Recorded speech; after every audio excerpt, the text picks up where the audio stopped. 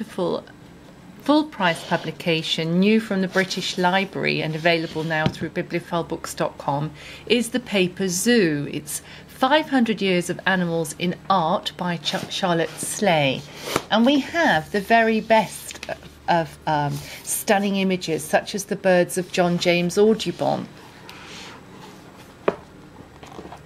the insects of Maria Sybilla Merian, the engravings of F. Specht, like the merino sheep, John Gould's birds, Philip Henry Gosse's The Ancient Wraffe, George Shaw's serrated lobster from 1794, and George Edwards' ringtail lemur from 1743.